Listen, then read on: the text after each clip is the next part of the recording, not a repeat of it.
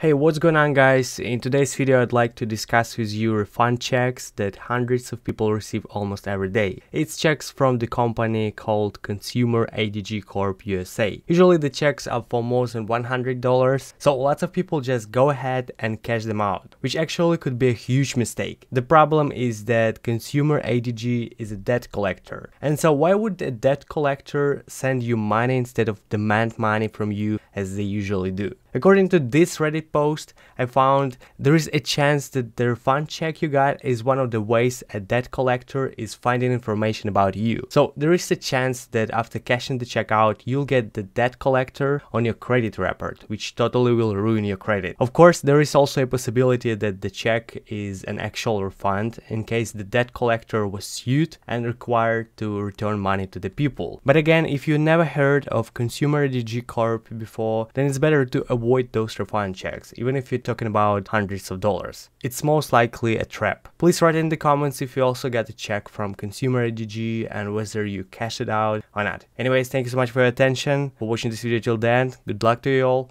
and goodbye.